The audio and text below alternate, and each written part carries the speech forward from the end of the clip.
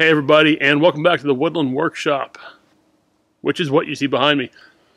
Today, I'm not really going to be getting anything done physically anyway. I've hit a point where I have now got to design some more stuff. We'll talk about that, but first, I kind of want to walk around and show you what we've got so far.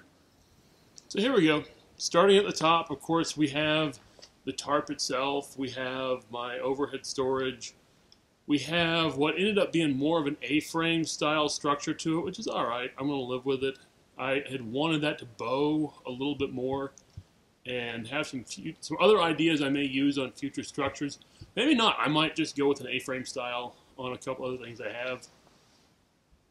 But, oh yeah, moving down, here we go. We have, pardon me while I try to walk in cameraman here. We have the platform. We have just generic blue tarp underneath. So what I have left to do is, obviously I have this whole end to enclose.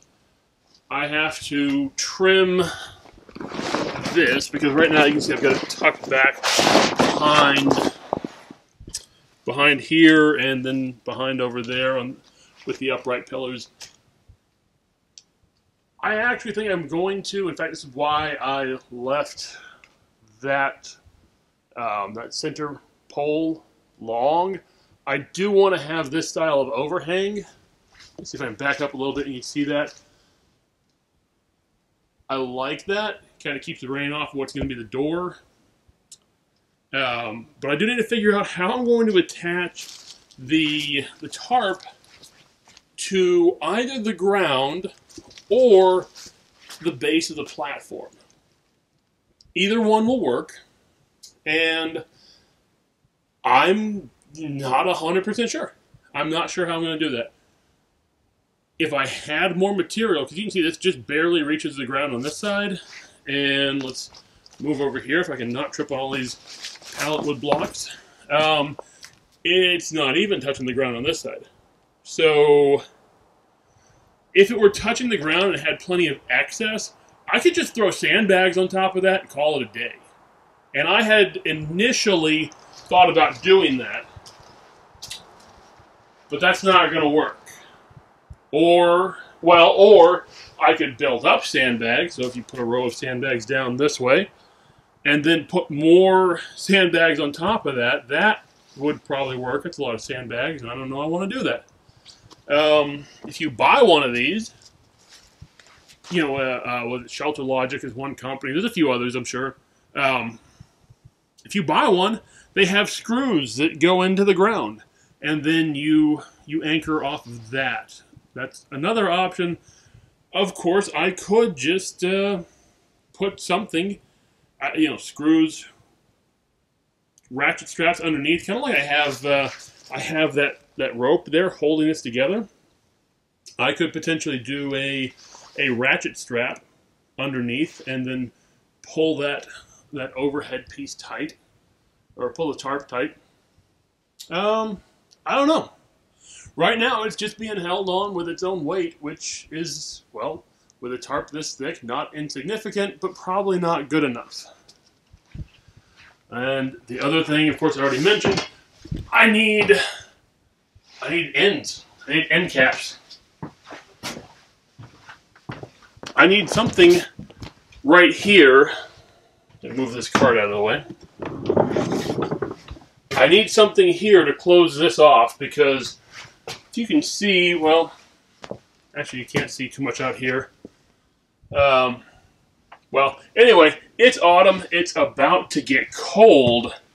And another thing that I need to come up with is some way to heat the inside of this. So what I was thinking before was, I was going to put a wood stove right over there. I actually have one sitting out in the woods just collecting rust. And that end cap, of course, has to somehow accommodate not a chimney, but at least a stovepipe, if I'm going to heat with wood. Another alternative would be to heat with something like propane, or what's the little propane, butane, the Coleman gas canisters. Those are expensive, though. I don't really want to do that. And you can refill those off of a propane tank. They make little adapters. They make an adapter to go to a propane tank. That's got problems. Another consideration that I need to have here is that somewhere up here, I need to have a vent toward the top. Because I need to vent hot air out, well, in the summer, also in the winter though. And if you look, this plastic, it's not a plastic, it's a rubber, but this rubber tarp is going to form a very effective moisture barrier. The problem is that works both ways, so I can easily collect moisture, a lot of moisture in here, just by me being in here breathing. So up there and then up there, I need some kind of ventilation. So a lot of stuff I have to think about.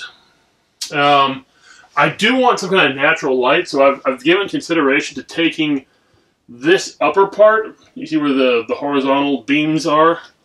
This whole upper part, and making that some kind of clear, probably a plastic. I don't really care that I can see through it. I just want to get light through it so that I don't have to completely rely on artificial light in here, whether that is some kind of electric lighting or something burning. I would rather not rely on that for all my lighting. The good news is, once I peeled those back, I actually do have fairly good natural lighting in here. So in the summertime, I can leave whatever door I put there completely open. So we're gonna see what all I come up with for that. I'm just gonna kind of hang out here and think about this a little while. Oh, while I'm here, let's see if I can get that on camera. There it is. There's that daisy chain rope I was telling you about, nice and neatly stored. But that's about it. That's my update for now. And today I'm just going to be kind of hanging out here and messing around in my mind, trying to figure out what I'm going to do for these end caps and what I'm going to do for a way to attach this tarp to either the ground or the platform itself. All right? And with that, I'm going to go sign off. Get out there, do cool stuff, and most importantly, y'all take care of each other, all right? Catch you next time.